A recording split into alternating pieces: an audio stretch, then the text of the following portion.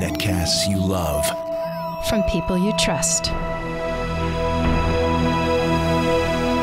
This is Twit. Bandwidth for Ham Nation is provided by CashFly at CACHEFLY.com. This episode of Ham Nation is brought to you by ICOM. For more information, visit ICOMAmerica.com/HamNation. And by DX Engineering. DX Engineering offers practically everything you need to outfit your shack, plus the fastest shipping in the industry. Most in-stock items ship the same day, Monday through Friday until 10 p.m. Eastern.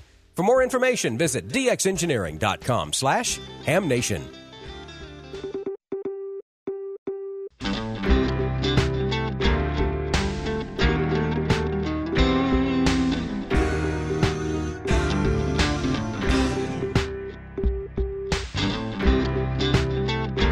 This is Ham Nation, episode number 307 for July 5th, 2017. New gear and superstations.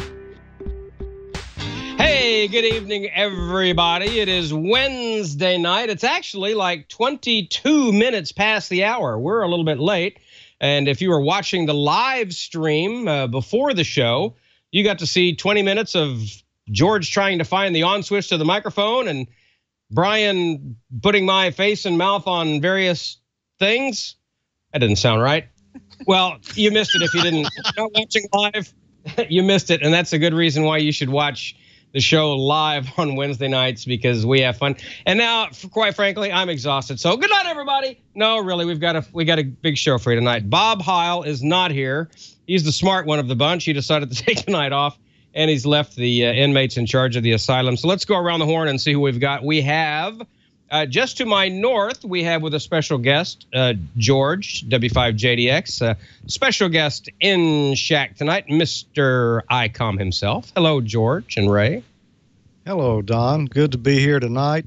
I think I'll have to double check and make sure that I made it. But we almost didn't see you there with that shirt on.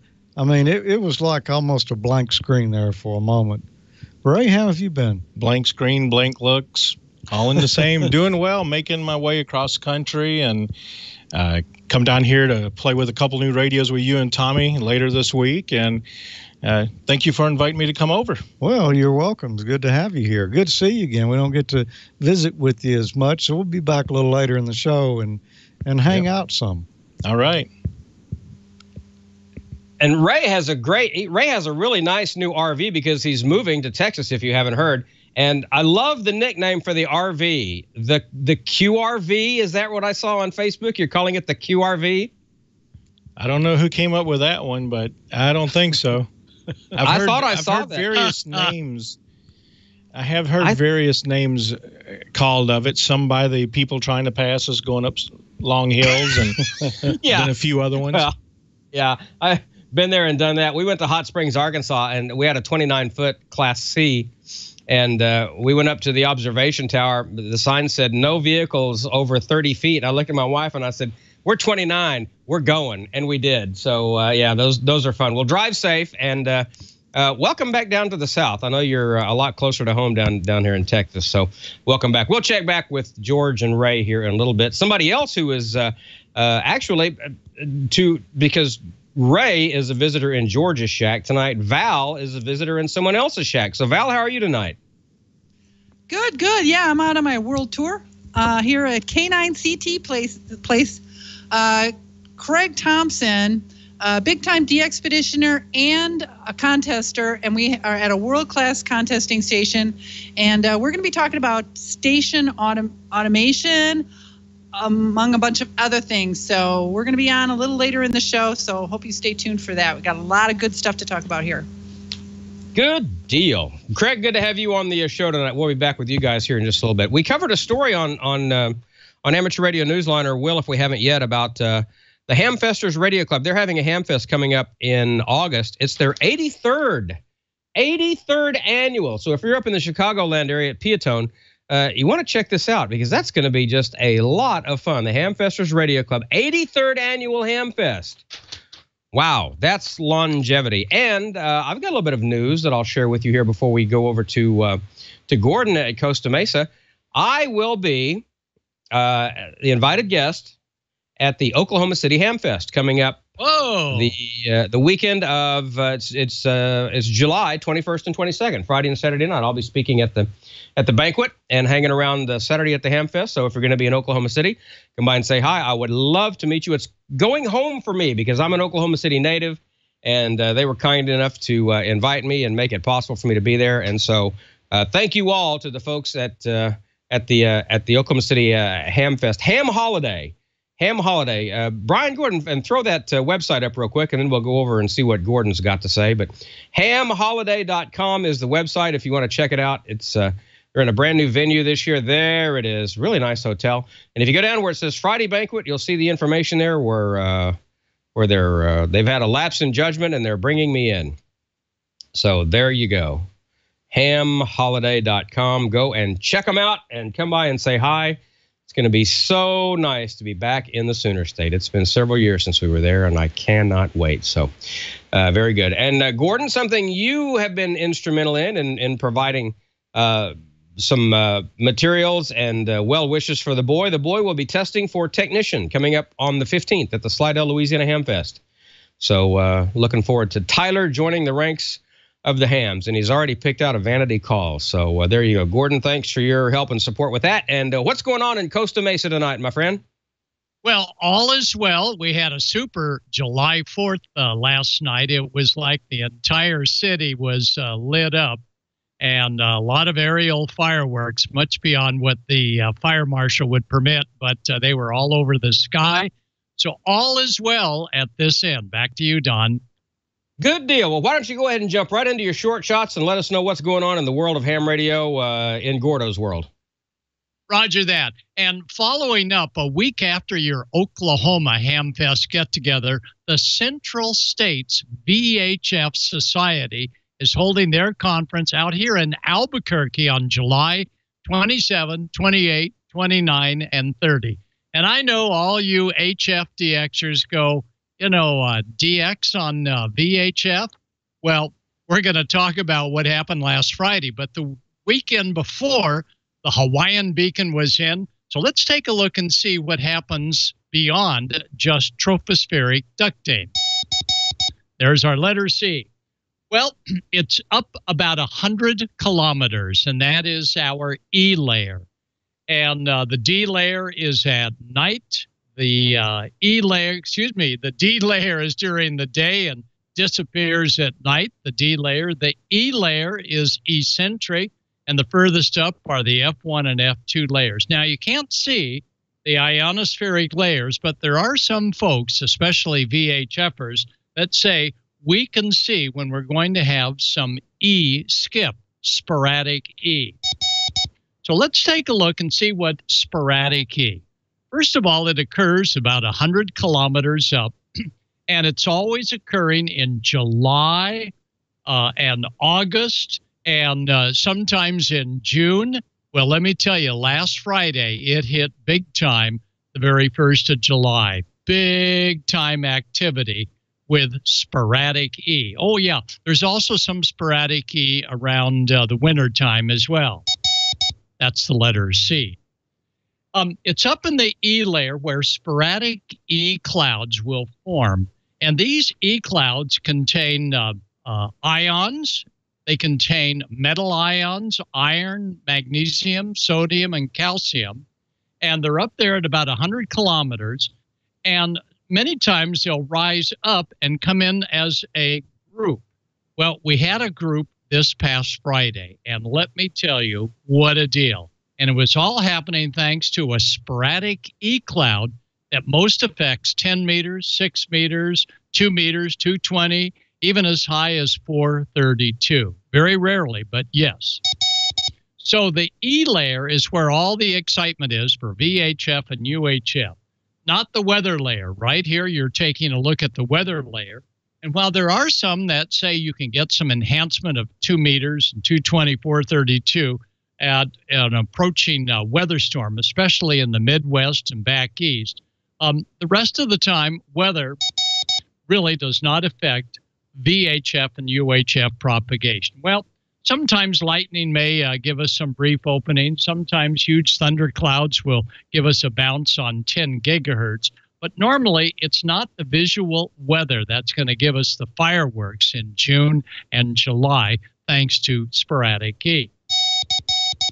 So let's take a look and see what's happening. Well, a thin sporadic E layer formed up over Colorado, right over the Colorado border, and that sporadic E cloud stayed in place, and it was more than a cloud. Someone said it was a sporadic E major mass. Well, whatever we call it, it was there, and it stayed in place. And what occurs is 10 meters and higher will begin to reflect, not refract, but reflect off that thin sporadic E cloud. And that cloud may only be 1 kilometer thick and only 3 to 5 kilometers long. And that cloud may take on different forms. Well, we knew something was happening last Friday when the 10-meter band began to look like this. Look at the spectrum scope, and you'll see there was signals just galore. 10 meters absolutely opened up. Well, that happens a lot. But we began listening, and we heard the band opening on 10 meters get shorter and shorter. And when the band openings get shorter, that means there's a likelihood that the 6-meter band, and maybe even higher, will begin to bounce off that sporadic E. Well, the 10-meter band was certainly going crazy, as you could see by some of the DX spots. I know Valerie would like that one. But up at 50.125, and this is on the ICOM 9100 that we worked all the fireworks last Friday. Ray, it was working great. I was hearing stations all over the place. 6 meters began to come in. And when 6 meters began to get shorter and shorter, as evidenced by this on Friday, we're not seeing coast to coast, but rather we're seeing double hop on 6 meters. So we began to listen intently on the 2-meter band. Now, who would think that we'd ever get skip on the 2-meter band?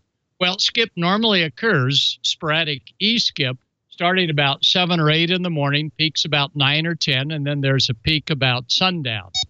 But this was like 2 in the afternoon. What in the world is going on?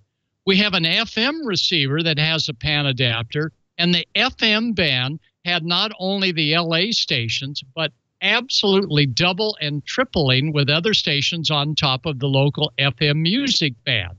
I mean, things were going nuts. The UHF television band was acting very strange. All this happening this past Friday. And when we looked at the band scope, wow, look at all the signals. And that's a big mama signal right there. It is so important that you have a band scope on the rig that if you're looking for DX, you can just look at it, keep the volume all the way down, and you don't have to hear a thing.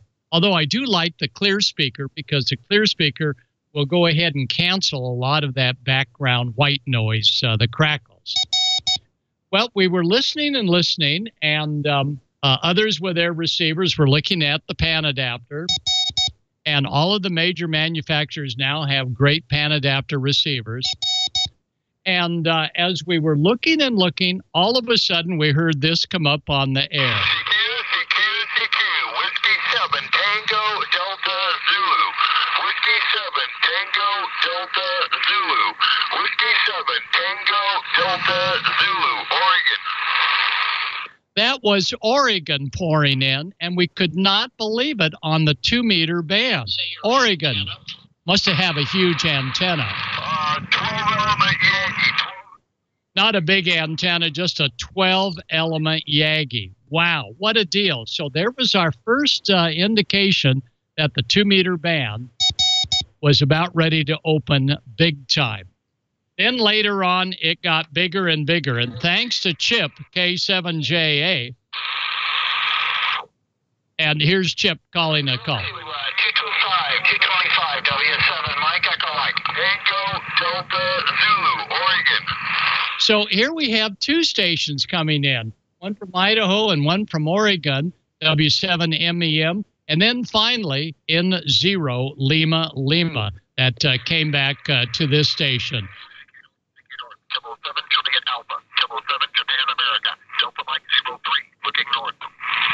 Well, Chip worked more stations than I did, but he's a great operator on CW as well. So the 2-meter band, as you can see there, was really hopping. One of the best contacts was double hop. That's where the signal goes up, bounces off a cloud, may come back down to Earth, or it may just go to the next cloud over. And where did the double hop end up? Wow, look at that. Pacific Northwest all the way down to Mississippi on 2 meters. And this is not just for a few seconds. This is for an hour on end. So sporadic E does not require a huge antenna like this, but it helps. The sporadic E from 6 meters can go up to 2 meters and even higher. Report has been 432 is the highest. So with these antennas, and Brian, you can come back to me, we were able to work some mighty good DX. So wow, that is neat that we have these kind of conditions. So if you're a technician class operator and you go, yeah, you know, I'm getting tired of FM and some of the digital work, hop on up to sporadic E. The ICOM 7300 with that band scope, and you will be rolling. So now let's check in, I believe, with George. And George, you've got a very special guest. That's Ray at ICOM America. George? Yeah, it's not a very special guest, just Ray. He is special. Yeah. Well, thank you, everybody, for that loving welcome here. My goodness. Yeah, I should be better. He brought toys. I was thinking about leaving them for a while, too, but I don't know about that now. Yeah. Well, we tried tying you up with that crime scene tape here. I think when we did a review of the 7300. Yeah, is when we did that. That didn't work too well. Didn't work, nope.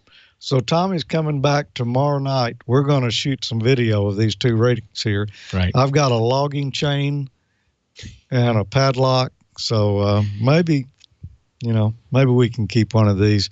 Just tell us, what have you been up to? You've been on the road. They've been keeping me busy with doing Land Mobile. We had a great date and hamvention. 2 new radios that we were showing there being the ID 4100, now the R8600, which, by the way, we've got to the shortwave station, so we get a nice look at the spectrum scopes that Gordo was talking about earlier. And hopefully late August, September, we'll have the 7610 that Val thought this originally was earlier. Yeah. Yeah, we're looking forward to seeing the 7610 when that gets out in the wild. Yes, sir. But I mean, we're not going to get into detail on these radios tonight because we're going to shoot some detailed video of it, and I'll let you know where you can find it once it's been posted. Yes. But it looks about the size of a 7300, but that's not just the receiver out of a 7300. There's a lot more in that box. Now, there is a lot more. It's a direct sampling HF through 6. Then there's a couple of down conversions to do VHF, UHF, and it goes all the way up to 3 gig. Wow. Whoa. And we did just start shipping these last week, so I got to play with the prototype for a couple weeks back in March, but you got to touch it before I did, and I noticed there's drool stains all down the back of it. Yeah, well, maybe it won't rust. No, it's a nice-looking radio, and it seems very familiar to me. The way it operates is right along the path with the other ICOM rigs that I've used. Very similar, but one of the real cool things about it is there's an Ethernet jack on the back of it, so you can have it remote somewhere and do IP control as well as the audio on it. So it's a very exciting radio for us. Yeah, we're looking forward to learning more about that. You've been on the road. Do you have, I didn't get the chance to look at your mobile. Haven't seen it yet because... Well, it's right up the road, not too far from here. Do you have a station in there yet? I've got a 5100 on a dash. Did not get a chance before we had to leave to install the 7100 and the AH4. I do have a 7300 in there as well. Radio Waves was nice enough to send an antenna. I was hoping to do field day in Petaluma, sent Leo an email saying we're going to get there, but the mountain range was just tough on a big bus. Oh, and you are on a big bus. What kind of vehicle is that? It is a Winnebago. It's 42,000 pounds, so we couldn't get on the Natchez Trace. The ultimate weight limit on it was 40,000. Wow! But we got to be careful where we go with it, not to crush any culverts or anything like that when we're going over driveways and not sink too deep. Wow! So, are you enjoying it? I'm enjoying it on the road. I'm enjoying it. My wife's not too much because we've had a few little episodes, but growing up in a body fender shop and mechanic shop allowed me to understand a lot of the things that goes on the bus. So we stopped in Tucson, Arizona, had some work planned, done to it, but we're trying to get out of there to get out here to see family for the 4th of July. And they forgot to tighten one of the solenoids for the hydraulic pumps. Oops. After about 2 quarts spilled on the ground and cleaning all of that up, found out what had happened, and I had to do an infield repair. So, wow. But got it on the road and running. Really hasn't gone through the schedule that we really wanted to, but it's starting to shape up pretty good. If Dan's on in the chat room, I'll be up in Oshkosh with him and the guys. I think I arrive up there on the 19th of this month. Mm-hmm. But doing sales calls here in Mississippi, down in Louisiana, going to catch a couple of ham dealers up in Wisconsin and Minnesota. So getting around and staying busy doing work. And then after Oshkosh, we head down to Dallas and start looking for a QTH. Yeah, so you've just been mobile, well, for several weeks now, I guess, huh? Yeah.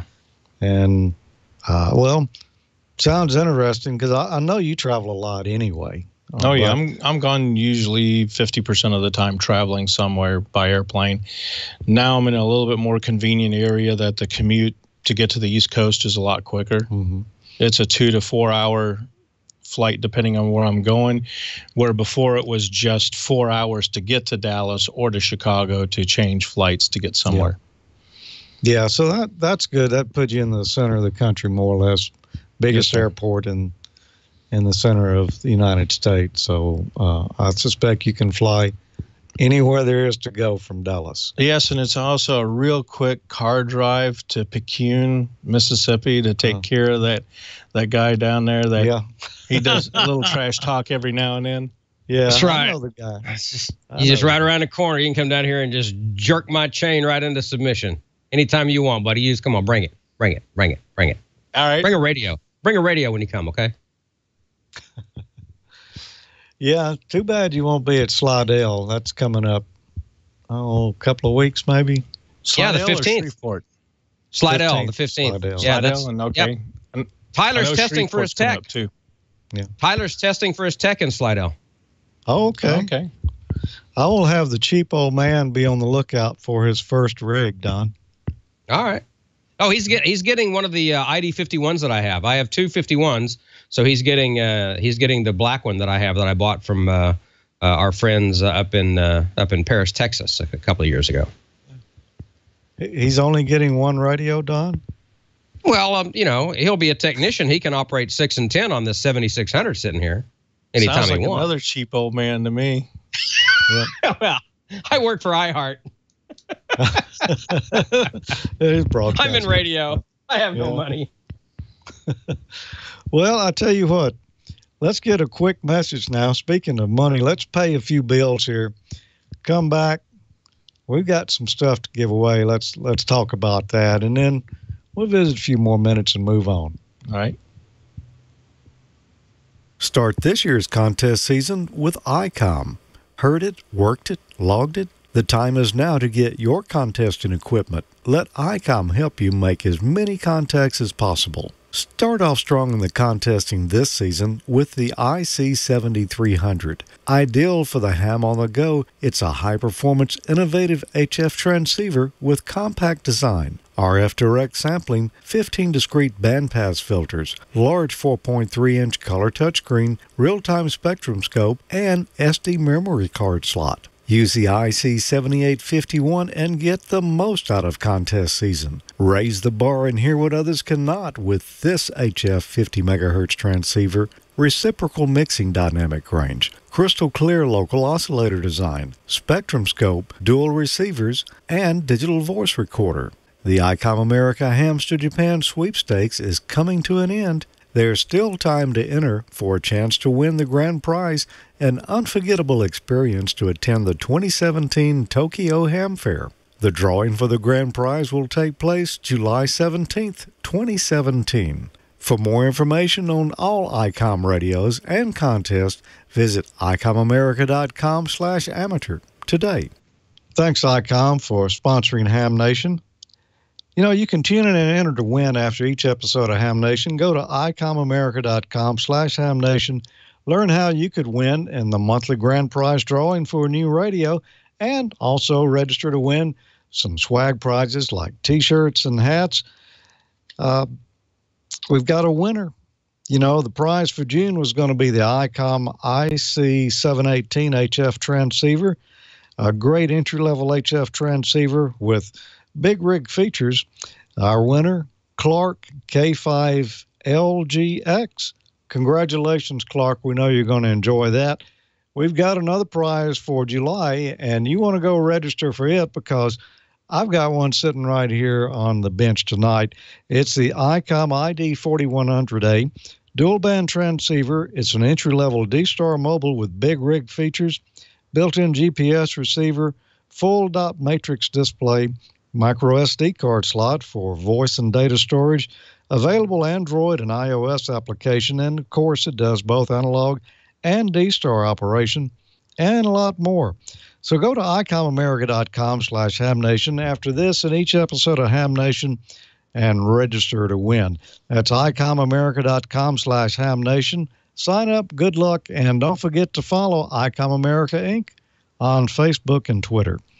Well, there's also a big contest that's about to come to a conclusion, Ray. Tell us about that. Yes, sir. It's the Hams to Japan contest, and it's the grand prize winner. It gets a trip for two to the Tokyo Ham Fair. And if you haven't been to that show, it's spectacular. I bet it is. I mean, it's very club and ham oriented, where Dayton has a lot of the forums. They have the forums as well, but each of the different unique areas in ham radio, they each have a table to explain about what they do and the hobby. Wow. And that was the first time I went there. It gave me a good idea that while we say ham radio is just a hobby, it's really 50 different hobbies just under one name. Wow. That, in size, scope, how big would it be, say, compared to Dayton? Half the size physically? Physically, it's smaller. It's all under one roof, but attendance-wise, it's much larger. Really? Yes, sir. Wow. And as far as the toys, probably the best toys that you could it's find. where a lot of people show the new things, and if you see something new there from ICOM, if it's under glass, it's going to be 1 year. Wow. So we'll see a prototype that will be where no one can touch it, but then 1 year later, there's a good chance it'll be ready for people to pick up. So the 7610 was introduced there, so fingers crossed. Okay. Sounds good. So how can they win? You know, I mean, you hadn't got long to register. You said the 17th is 17th is when they're going to be doing the drawing. It's icomamerica.com/H2JA for Hams to Japan. Okay. And just fill out that information on there to enter it, and it's going to be a random drawing. Okay. Sounds like a lot of fun. So you're not going to chauffeur them, though. You're going to let them actually have fun. They don't let me on the driver's side of the car. Okay. Because it is a long drive. It's on the other side. Yeah. Oh, you mean drive them over there? No, sir. Yeah. Okay. Well, we're looking forward to hearing who wins that and hearing back from them afterwards what they thought of the Tokyo Ham Fair. All right. That's got to be a great show to attend. Well, anything else we want to talk about? I know we're going to be back toward the end of the show here to answer a few questions, but anything you want to mention before we move on? Not that I can think of, other than I think Tommy's going to beat you on your ID880 with the 4100 again. Now, you know, Ray, this one, this one has colors, and it really, I'm the one who likes the rigs with the colored display. Okay. So you're grasping at straws there, because right now it's 1-1, but I think he's going to win this one. Well, I mean, that one's got, it looks a lot like ID 888 that I got, but there's a lot more under the hood there. Yes, it is. Well, I got something I want to give away here, and I got two somethings I want to give away here. One, as a matter of fact, I've already given it away. Let me tell you who won this. I had asked a question. Bob was talking about the preamp last week. He had built the preamp, put the filters in it. He wrapped up his coverage of the Pine Board preamp project. Oh, cool. He's using a 12AX7 tube in there, and I asked the question, who developed that tube and what year was it done? And I got a winner here. It's Dennis Mullican, N6DGM. He said that the 12AX7 was developed by RCA, and it was released for sale in 1947. It's before my birthday. Mine too. And that's probably one of the most popular tubes ever. I mean, it's still in a lot of guitar amps all over the place. Oh, good. So they hit a home run with that one. Well, Dennis, congratulations. We're going to send you, or actually DX Engineering are going to be sending it to you, because I'm keeping mine. It's a DX Engineering sport bag, a great bag to, take to the Ham Fest. Do whatever you'd like to. Take to the bus with me. I always carry it to the Ham Fest with me. No, Ray, that's not yours.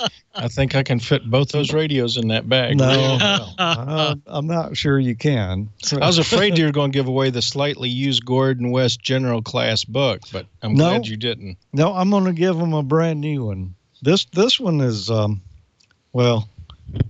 this one's got some bent pages in it.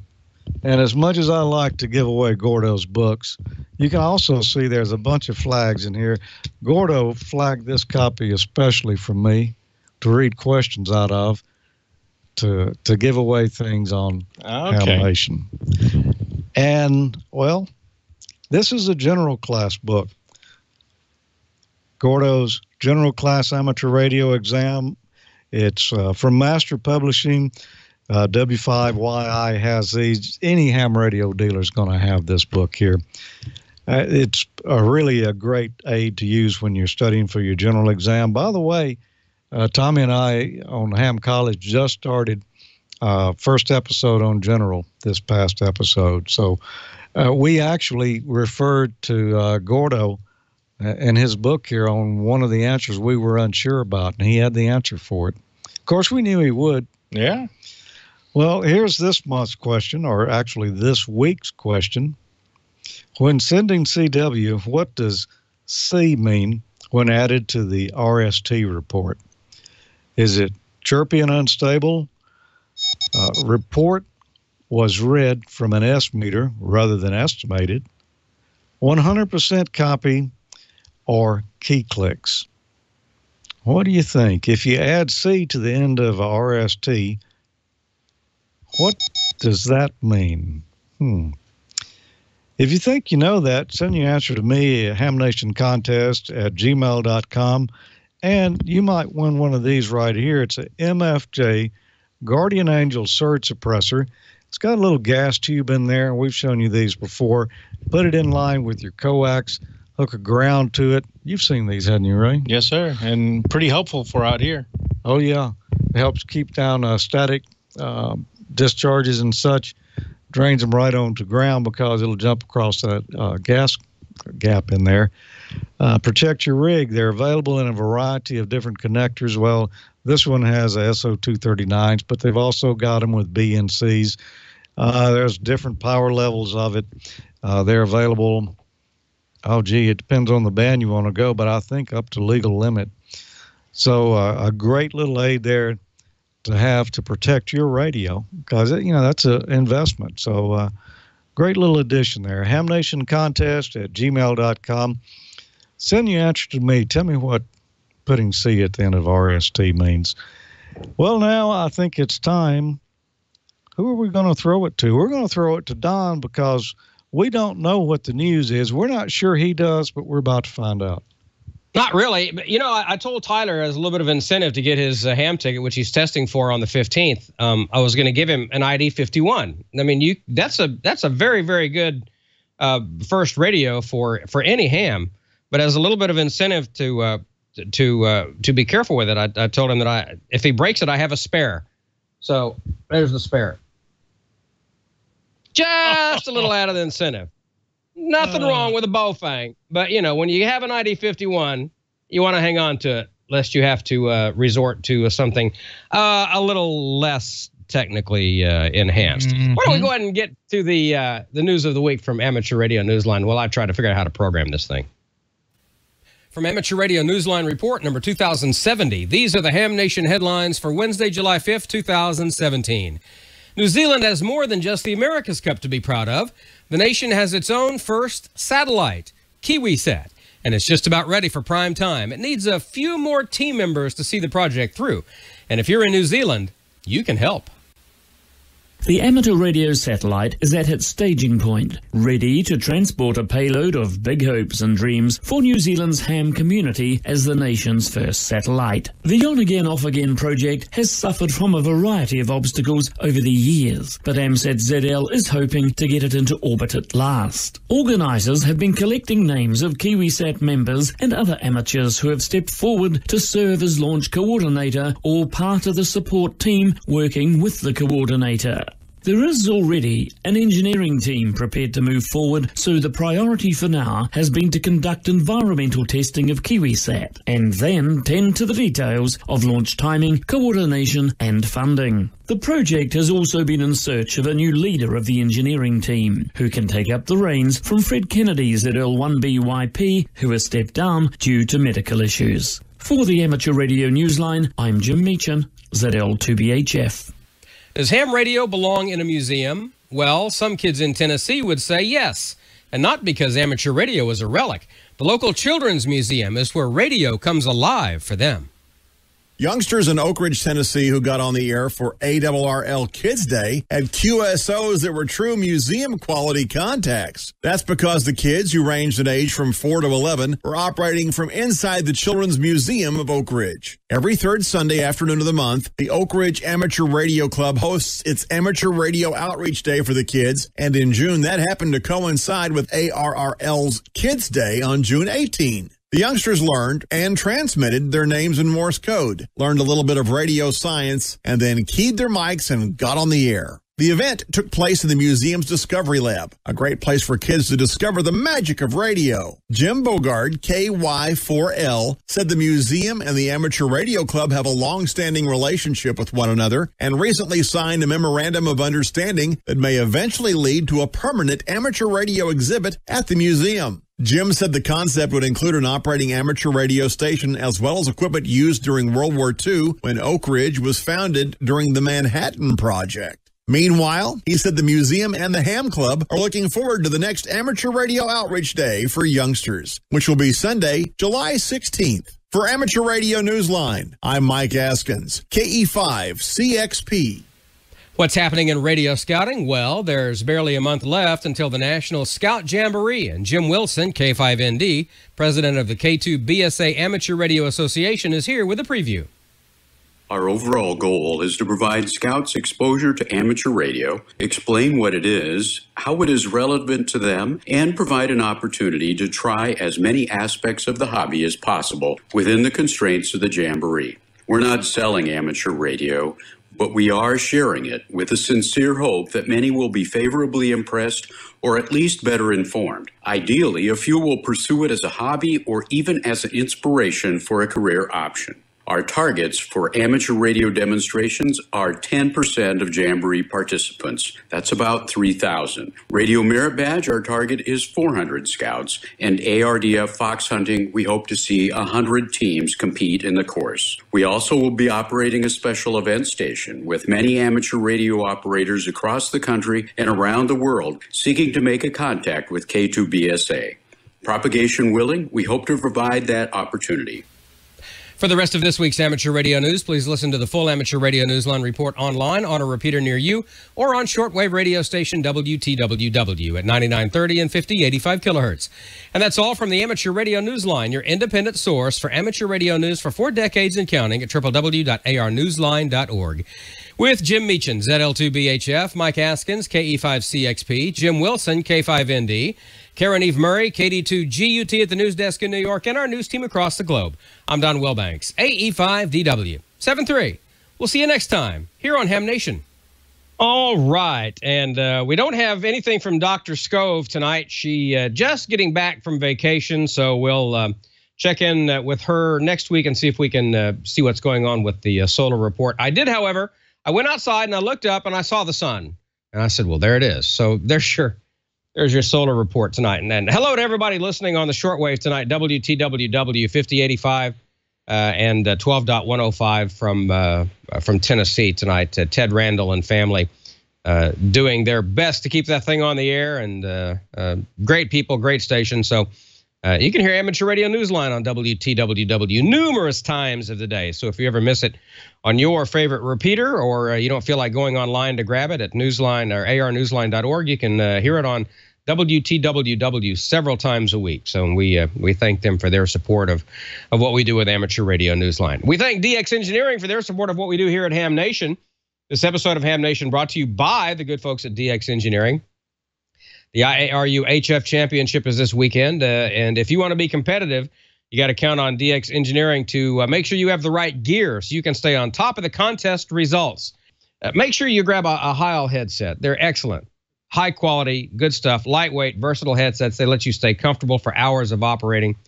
Microphone elements that deliver excellent on-the-air clarity, and that's what Heil is known for. The Heil headsets are padded for comfort.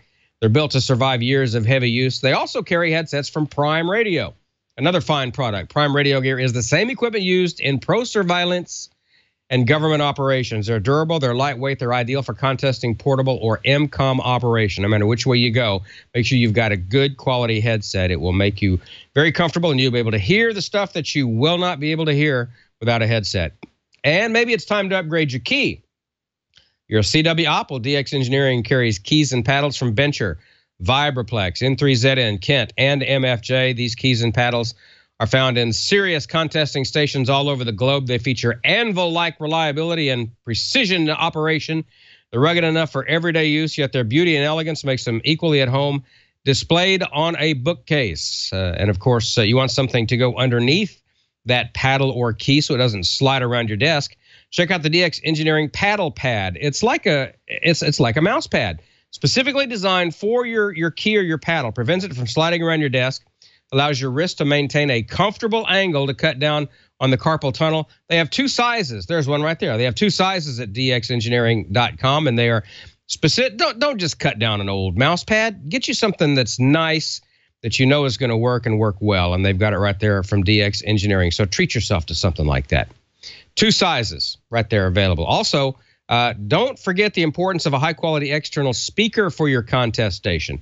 Yeah, we talked about headsets, but speakers are just as important, and the Phonema speakers deliver crisp, clean audio.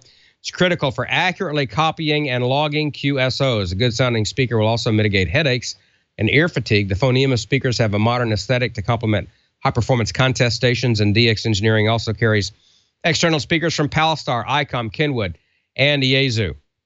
No matter what you get from DX Engineering, you know it's going to be good, and you know you're going to get it quickly because DX Engineering ships faster than anybody else in the industry. Most orders placed by 10 p.m. Eastern Time are shipped the same day. Proven products and expert advice, DX Engineering is helping you shrink the globe. Request your catalog or shop online 24/7, 365 at dxengineering.com/hamnation. dxengineering.com/hamnation. You're going to love them.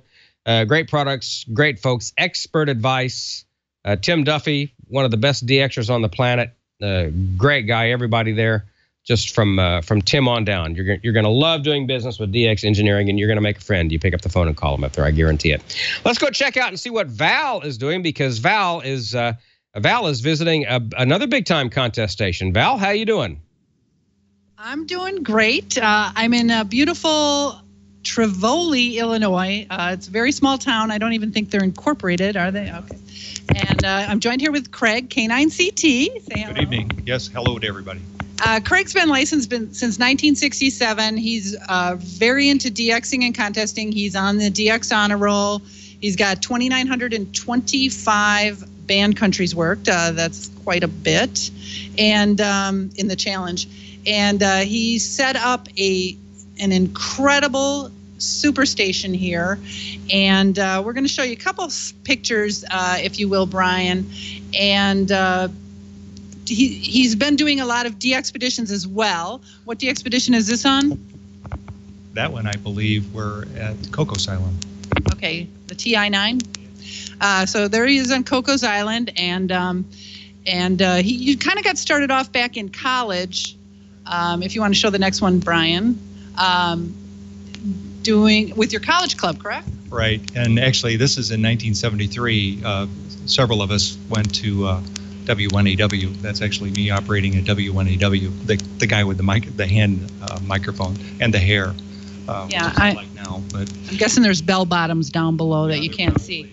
I think there's a couple more there, Brian, if you want to show those too. Yeah, there you go. That's actually at the college station when I was 21 years old in 1973. And so, oh yeah, field day. My shirt off. It's got to be a field day. There you go. Yeah. Hey, sex sells, right? There we go. Right. I don't think we need. Now here, you've been on quite a few DXpeditions, many with Jerry, I know. Yes. Now we've circled the ones that you've co-led. All those you've co-led. Now the ones with stars were DXpedition of the Year, right? Right. Yes. And you've got one biggie coming up. Right? Yes, we're really looking forward to Beauvais. Actually, we're really deep into it already, even though it's in January and February of next year. We've got some great leadership. We've got a team of 20, experienced DXpeditioners, and this doesn't happen overnight. So you have to get all the gear ready, and we've already got the computers purchased. I have to get them all programmed. We'll be programming all of the radios right here at this QTH, and then shipping them to Atlanta. The whole team is going to meet in Atlanta. K4UEE is hosting a workshop for the whole team, and we're going to go over all the details and get everything shipped.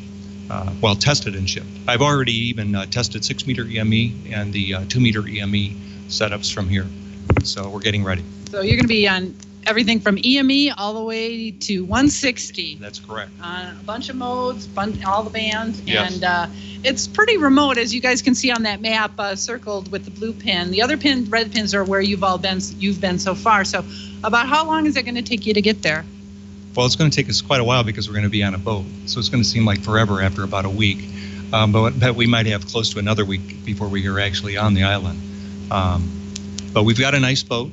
We've actually, I understand as of yesterday or the day before they signed the contract with a very nice boat. So we should feel very safe. It'll hold 2 helicopters. We need a helicopter to get on the island. We're going to be actually putting our stations on the top of a glacier. So you've got to be very careful and very safe because we don't want to lose anybody in a crevasse or anything like that. But we're going to be sleeping on ice. So we're going to be chilling in Beauvais. Sleeping on ice. Okay, that's interesting. Now let's kind of show some pictures from this incredible antenna farm we're at. And there's kind of an overview. What have you all got? You've got 13 towers, is that right? Yes. In fact, we just added one a couple years ago to this group. The shack is to the right. And you can see it. There's a large building that's white, and that's kind of the antenna assembly building, and I store some things in there. And then there's a new shack just to the right of that. But all of the antennas that are close to the shack are to keep the attenuation losses down. So 160 is far away, 80, as you get closer, then higher in the band, it's closer VHF, to the shack. UHF, right? This is just a view to Europe that you saw. This is and that one on the far left. Yeah, that's an EME array, and then I have a tower trailer I set up for like NAQPs and SS contests and that sort of thing. That's the tower trailer, and then in the far you can see the closest, the vertical one there is a VHF tower close to the shack, and behind that is a new crank up that's one of the towers that you can crank up to 90 feet, and we use that. Another step-IR antenna. And here's a look at the contesting. You hold a lot of contests here, and that's just one side. We'll kind of give you a view of the shack when we go live, when we go back on us in a little bit here. But there's another setup just like that right behind those guys. So you can run 4 stations with a run and a search and pound. So literally 8 stations going at once. Is that right? Oh, yeah, you can do that. We've done multi here, but generally we run what's called multi-2, which is, I know it's hard to believe this, but the left side of that picture, those 2 operators are actually one transmitter. They're interlocked. So what they do is they interleave contacts, and the transmitters are locked out, so only one can transmit. So we enter the multi-2 class so we can have 2 on at the same time on different bands. So the station is designed so that we can actually be doing in-band contesting and not interfere with each other. So while one guy's on 20 running a frequency, the other guy's hitting search and pound stations on 20, right. But he has to time it perfectly so it locks it out automatically, right. So he can't transmit at the same time the run guy is transmitting. Right. So it's a lot involved there, and we're going to kind of show you some of the guts behind a lot of this. Yeah, one comment about this picture, if you'll notice above the station, above the amplifiers, notice how few wires there are. That's part of the station automation, part of the equation. There's very few cables, very few controls. Everything is done as a client server. So when they're looking at their screen, all the antenna switching just follows the radio. And here's a shot of what it looked like when you first set things up. And that's kind of an SO2R setup back in the day? Yeah, that was an SO2R setup, and that's using the microham accessories and things like that, which I used quite a bit at that time. Those are Elecraft radios. But you can see all the wiring that you had to do. But this is now the simpler Now it's setup. Cleaned up, and if you go to the next one, yes. It's now you can see what it looks like now all cleaned up. Right, that's actually an SO2R setup in the back of a Flex 6700. It's very simple. The box on the top is actually for a special receiving antenna switch that I use for like on low bands like 160. So, but that's how simple it is now. And so you can kind of see this here. We're going to kind of go live over here now. So hang on here. We're going to turn our cameras. All right. How we doing? Okay. So you can kind of see behind here. We've got all the rotors, right? You kind of want to explain things here? Yeah, actually, yes. I'll stand over here for a second. These are all the rotors and all the stepper controls, and you can see where all the antennas coming down here, and then all of the lightning protection devices, and then all of these devices go into a USB hub, and up here is a computer that's used as a server. So everything is on a computer network, and then this is an antenna switch, which is a 12x4 switch, and then down here is a can you see this? Yeah, over here is an antenna genius that's used for 8x2 switching, which I use for SO2R. These are high power filters, and then stack matches that allow me to combine antennas within the shack for different contests. So the point of all of this is everything is here, it's protected for lightning, and then everything ends here in a server. So I use software that allows me to automate the rest of the station.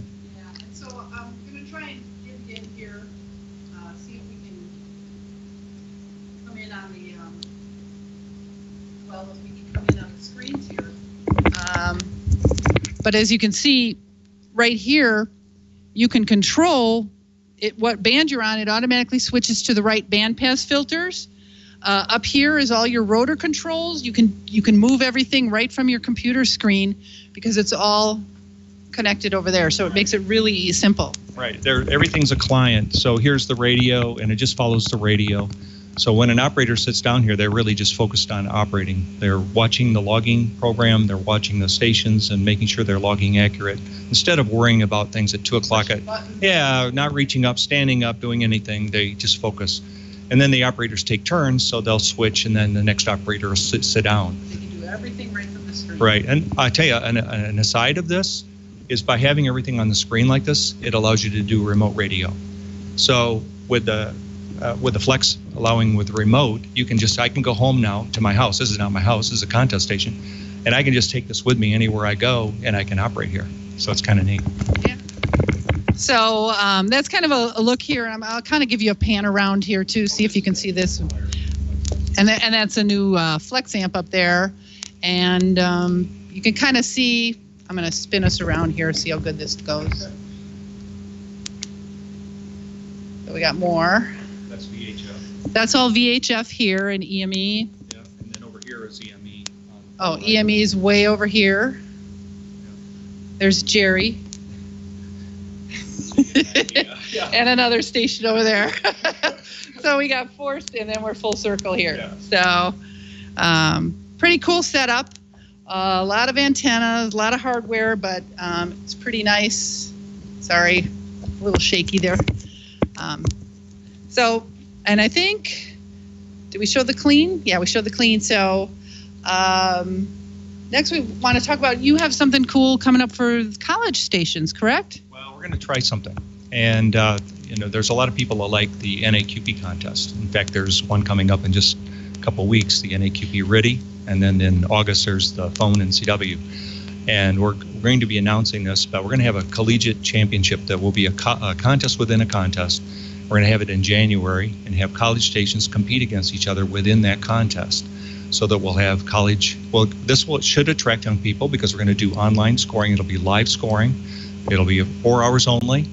And we hope other contesters and hams will help their local colleges get on the air and participate in this, and we hope to get more young people involved in amateur radio contesting. Now, any college stations out there want to learn more, what's the best place to figure it out? We'll actually put information on the ARRL Collegiate Facebook page, and I've got the information prepared. We just haven't released that yet, but it'll soon be. And there is an article coming up on this in the National Contest Journal.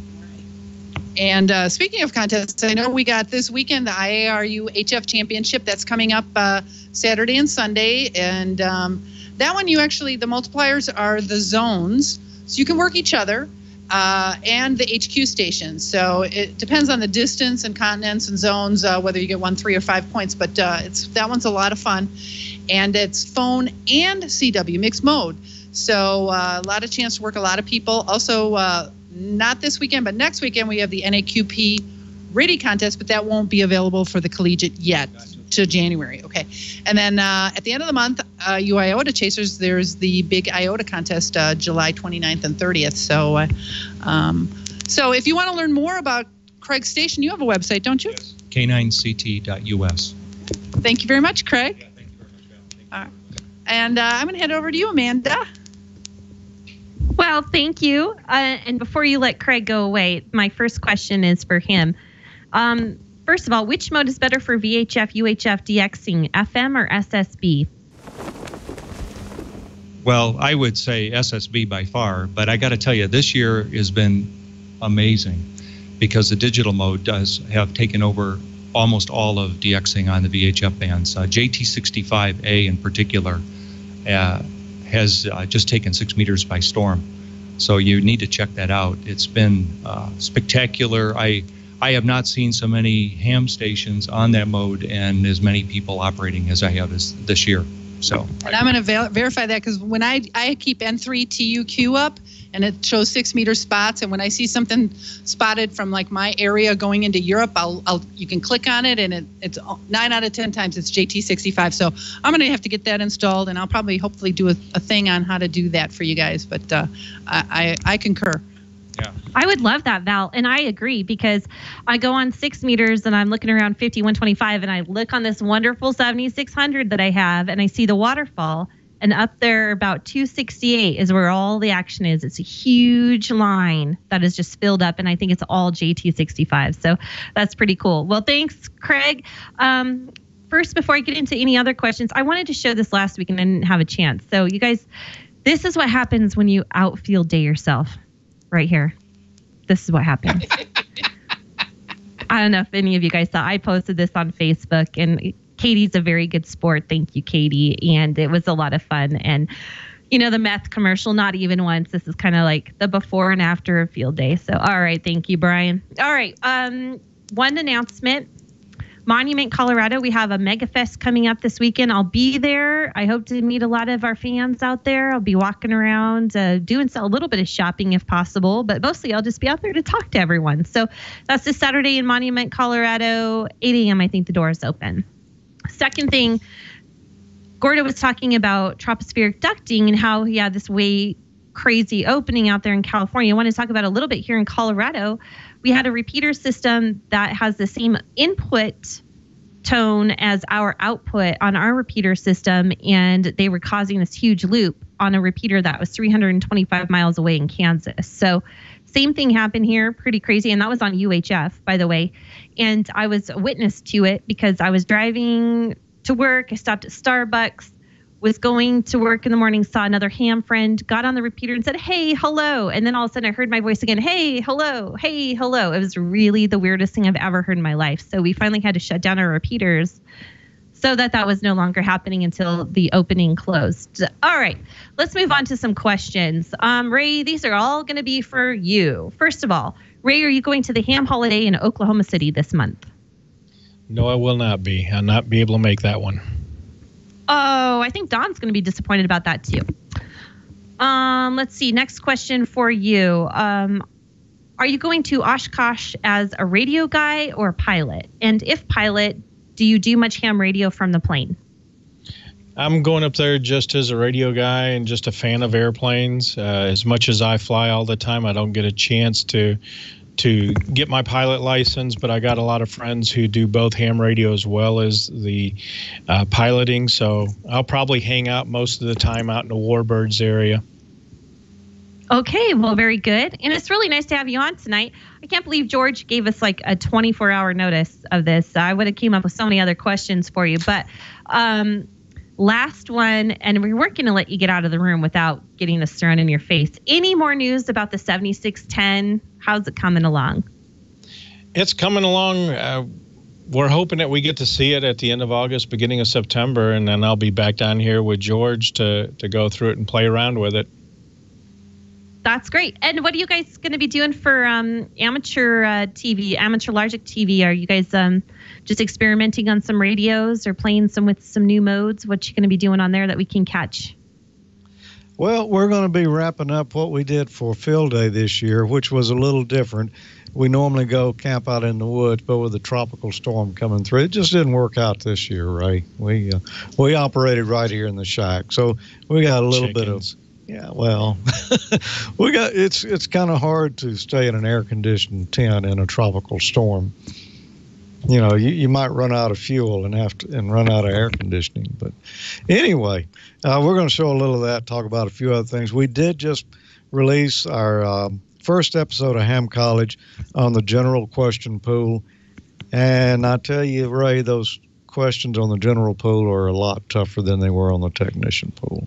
Yeah, they do kind of step it up each time, and when you got a good Elmer like Gordo to help you with the book, that always makes it easy. And then watching you and Tommy stumble through some of those and just watch the discovery occur, it's kind of fun to do that. So makes it easier to learn it. Oh, I agree totally. And I don't know that I could pass the general or the extra again without taking some time to study up again. So I think a lot of us, chat room, I'm sure you agree. Anyhow, that's all the questions I had tonight. Let me just go over where some of the nets are. We have the D-Star net on 14 Charlie. It's happening right now. I heard it in the background here. I'm about ready to go check in. And they have the DMR TAC 311 net going on. And on 20 meters, I do believe they're on 14,268. We have to be careful because a lot of the 13 colonies are still on the air, so it's a little bit tougher to find some frequencies out there. And check around 7192 for that 40-meter net if you don't have any storms in your area, which has been kind of brutal this last week or so. Other than that, Dawn, I know you are driving tonight, scary as that might be, but I think you've done an excellent job so far. Oh, there you are. I saw you through the camouflage. So it's over to you. Well, thank you very much. Oklahoma City is not that far from where you are. Are you going to make ham holiday? No, I was invited to. I'm sorry, somebody is knocking on my window. Go away. It's just Jeff. Yes, he is knocking on the window. I don't know what he's trying to tell me as a message. No, I was invited to go, but unfortunately I could not. We have a rally that we're doing on Aries event on the weekend before, and being away from the dogs for 48 hours that weekend and having grandparents watch. I can't ask them to do it again the next weekend. Yeah. So, and we have a lot of fires popping up here. So you guys, if I'm seriously gone next week, please understand. It's just, we answer to a lot of fires around here. So sure. Oh, Jeff wanted to say hi to radio. You guys say hi to radio. Oh, there's radio. Hello, radio. Hey, baby. Okay, that's all I have. Back to you, Don. Those ears. That's great. Amanda, thank you so much. What you do in the chat room is just amazing. You're a huge part of this show, and we couldn't do it without you. I wish that we had more time to do the chat room, but unfortunately, it's got to come at the end of the show. Otherwise, we wouldn't have any questions for you. So.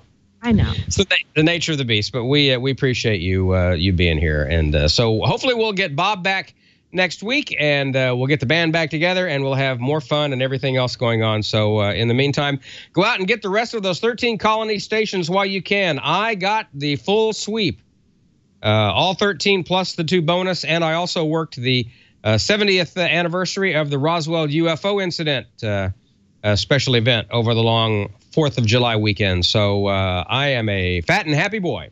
So with that, I will say good night for the crew here, for Ray, and for Val, and for our I've blanked on where Val is. I am so sorry about that. There he is. With Craig, K9CT in Trevoli, Illinois, near Peoria. Craig.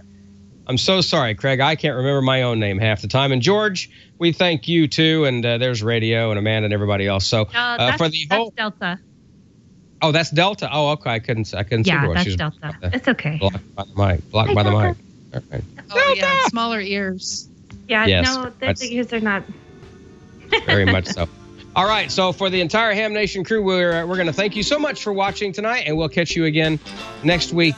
Same bat time, or same ham time, same ham channel. Let's say it like that. So from all of us, good night. 7-3. We'll see you next week.